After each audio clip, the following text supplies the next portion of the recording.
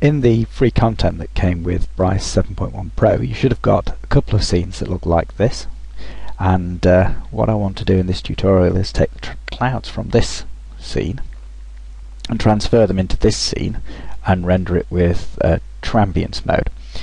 Now, you might already be aware that volumetric clouds and Ambience mode don't mix very well, and I'll demonstrate this now. So I'll open the scene free content cloud over Big Sur 1, and what I'm going to do to demonstrate is transfer this volumetric cloud. So that's the overhead view, zoom in, select the cloud slab, edit, copy, and then open the other file, this one, and switch to the overhead view, select this slab that's already in that one, delete it, edit, paste, that puts that slab in there, and go to the render options. I'm going to change to premium effects, 64 rays per pixel, true ambience. I'll set this up as the render's going to be when I've demonstrated an alternative method that's going to incorporate the spherical mapper. So I'll just set this going so you can see how long it's going to take. Right, you'll notice it's not jumping towards doing anything yet, even though I've hit render right. You can see it's going to be quite slow. Okay, the spherical mapper can be found on the Bryce Tutorials website under Bryce Downloads, under my name. It's something made by Horo and myself, and on the DAZ3D website the product looks like this. So to follow this tutorial, well, you can watch the tutorial, you don't need the spherical mapper, but if you want to recreate what I do in the tutorial, then you have to find some way of spherical mapping your clouds, which obviously the spherical mapper is designed for. Anyway, I won't labour that point. I'll just pause the video here and we'll see how long it predicts it's going to take. 6 hours 40 minutes then. My challenge is then to produce a better effect using the spherical mapper in less time than 6 hours 40 minutes. So I better pull my finger out. Right, we'll go back to this scene and set things up with the spherical mapper. I'm going to get rid of the terrain. I've just switched the overhead view here, and I'm going to bring the spherical mapper in from the object library where I saved it and position that at the origin of the scene. And then I'm going to select the camera here and modify its attribute so that is also set at the origin of the scene with no rotations. For the spherical mapper, I need to set the document setup to a 2:1 aspect ratio. Alright, and now I need to consider what resolution I need for the backdrop, because, right, you've got to consider that I'm going to capture the entire sky, but not all of it will be visible from the camera angle, so I could choose different resolutions at this. I'm going to select this as part way, maximums there, 4000 pixels width, and this particular setup is the maximum width you can have, so I'll set it like that. The other thing I've got to consider is the slab, because there's some banding appeared in the slab. I could try taking the quality up, but that will increase the render time. But bear in mind I'm trying to beat 6 hours 40, so it's the thing is, once I've captured the spherical backdrop, then there'll be no further overheads, and I can reuse it in other scenes as well. So it's tempting to save it at the highest resolution as well. Render options I need to set for 360-degree panoramic projection, switch to the camera view, and now if I render it, we'll see how long that's going to take. 6 minutes 39. Okay, right, I'll pause the video here and then we'll see what it looks like when it's completed. There then is the image of the clouds from my spherical map. I'll file, save as, and call this fc_sm1. And now I need to modify this to provide the mask for these clouds. And the sky options, first of all, I'll set the atmosphere to off and then make sure that this is fully black, and go into the Skylab and disable the sun, go into the IBL tab, disable the backdrop. If I render in scene now, we can see what the result is.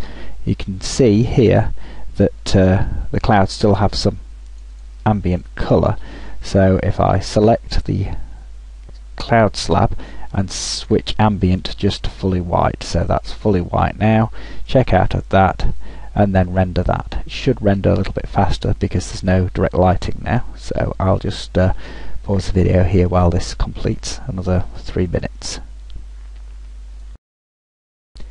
Here then is the completed mask, which I will now save as, and because I'd saved with a 1 before, Bryce has kindly incremented it to a 2 there, so I don't overwrite my previous file. Now switch to the file where I'm going to graft these clouds in. Switch to the overhead view. There is a fill light here. I'm not going to need that because I'm going to use true ambient rendering. And the cloud slab. If I get hold of the cloud slab, I don't need that either. So there's my scene. And now I'm going to create a sphere to take the spherical map. So that's occurred somewhere out of the field of view, but that doesn't matter. I'm going to modify the material. I don't need diffusion. I'm going to use ambience. Put a blob in ambience. Switch to picture. Go to the texture source editor. Click on an empty square. Load in my... No, that's not that image. This image, the spherical map. And then load in the mask to go with it. So there we go, load in our mask. Check out of that. It's automatically set it to sinusoidal, which is not very useful. We want spherical, so set it to spherical. It's going to be transparent. I want it to cast shadows, but I don't need it to receive shadows or self shadows. So when the sun shining through this will allow shadows of the clouds to be cast, which is useful. So I'll check out of this now and then go to edit and enlarge this sphere. I'll use the overhead view to get some kind of guide so that it wraps around the terrain and doesn't clip it. So I'll just zoom out, make sure we're not clipping the terrain. There, switch back to the main view and go to sky, and the ambient colour here is going to drive the appearance of this, so I need this to be set to be white. So that'll lighten the clouds, if you can see in the preview here. I also want all these settings to be black because the colour of the sky is being provided by my backdrop. So that's set those down. Let's have a quick render now. You can see it is a quick render. Right, I want to rotate this sphere around to get to the cloud patterns I want, so I'll just rotate the sphere, and I'm watching the preview here to see when it's where I want the clouds to be. So it should be looking familiar now. In this situation, the clouds are covering the sun up, so I need to move the sun around to the right. But I'm not. I'll just save this position of the camera. Right, I'm not forced to put the sun in the same position as it appears in the backdrop, but I will do to start with. So just moving it round. You can see it in the preview. So moving it round into that area more or less. Then switch back to the view I was in and have a look at what we've got here. So at the moment the ground's quite well lit. I'm going to lower the sun so it's leaving quite a large shadow region. You can see there's some, obviously the clouds casting a bit of this because it's softened the shadow, but otherwise the sun shadow in this is quite hard edged, because looking at a large object you wouldn't expect to see very blurry soft shadows. So I'm just going to experiment a bit with the position now of the sun, and I'm just watching the preview here to see what setting I like. Just want enough shadow to show off the true ambience effect. Okay, well that's a fairly large shadow area. You can play with this at your leisure yourself. Now we'll switch to true ambience rendering. So render options, premium effects, I'll leave it at 64 as I did for the last example. True ambience, TA scattering correction, turn off reflection correction, raise the depth to 4, and give that a quick render. And you can see now the render time is going to be 12 minutes, which is a considerable improvement over where we were before. The other thing that I'm noticing is that we've got some sky dome colour, which is providing the light for this area, but since we're using true ambience mode we could set that to black also and get some more light in now from the sky. So you can see there's a gentle tint of blue and that's coming from this sky. Well, we could use gel lights to improve that.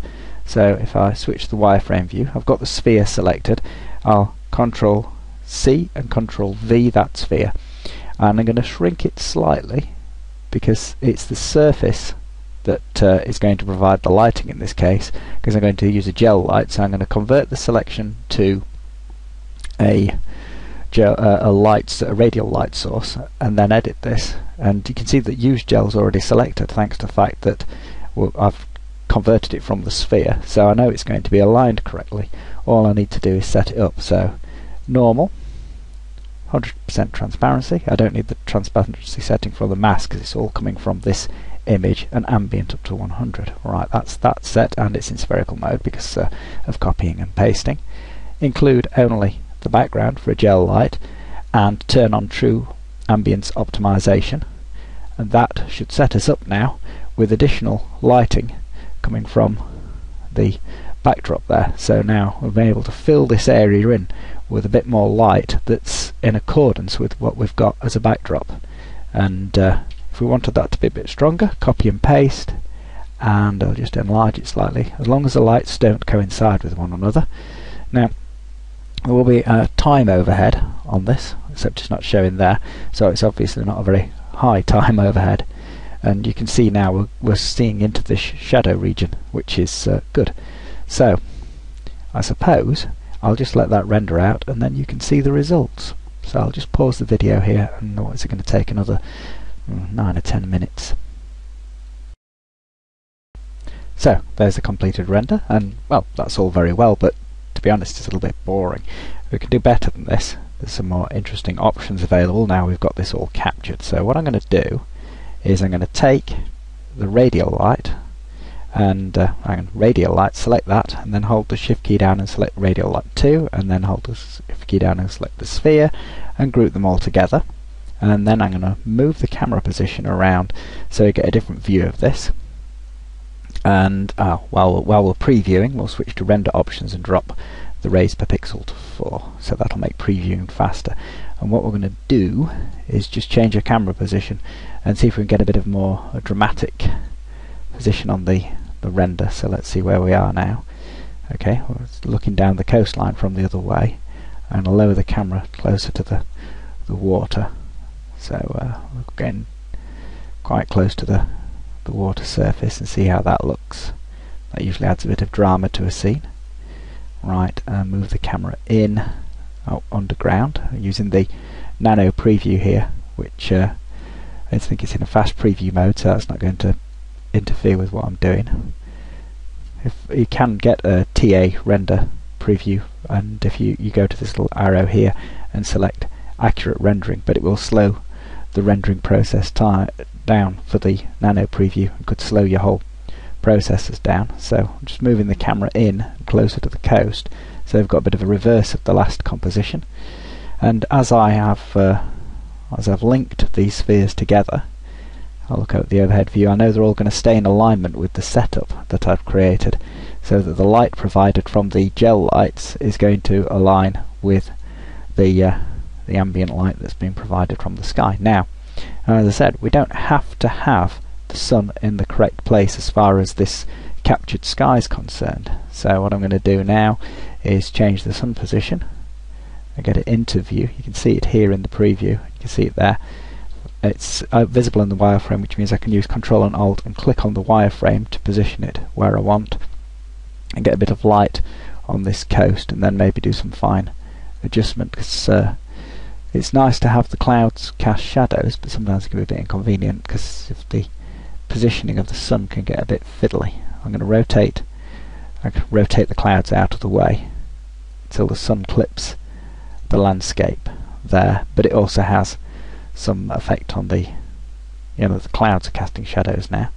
Likewise, I can scale if I go to edit the size of the sphere, and that's going to change where the shadows appear, and it also changes the position of the clouds in the sky because of the way they're mapped. So there's a few useful options to be had there. You don't have to stick with having a fully black sky. If we start introducing some colour into the sky now, you can see it adds in and you get more drama in the scene. I suppose that we can always get rid of one of the radial lights if we think there's too much light arriving in the ambient regions. That'll increase the contrast in the scene, and we don't have to stick with the same coloured sun. Obviously that's going to affect the appearance of the clouds. It's interacting with the haze, which is okay, but the clouds are not reflecting the sun colour, so at that point we can change the ambient colour that's creating the cloud effect, and then modify it so that it's not quite so dramatic there. So you can mix different colours into your sky to various effect. Just move the camera around, and because the clouds are mapped onto the background now, it's very quick to preview these things. So now I've got the sun. I think that's either I'm going to increase the intensity of the sun or change that colour. I'll try increasing the intensity of the sun first. Rendering scene, right, and then have a look how that looks. So it's quite a nice effect. The sun's hidden there behind that cloud. I might just add a bit. Going to RGB values, I might want a bit of blue in there, and because of the way the colours cap, that'll change the response on these areas. So I rather like the look of that. I'll settle for this. Render options, I'll just turn the raise of pixel to 64 and hit render, and we'll have a look at that when it's completed. So all done, and that's the end of the tutorial, and I hope that's given you some ideas for using the Spherical Mapper and incorporating it in your own scenes.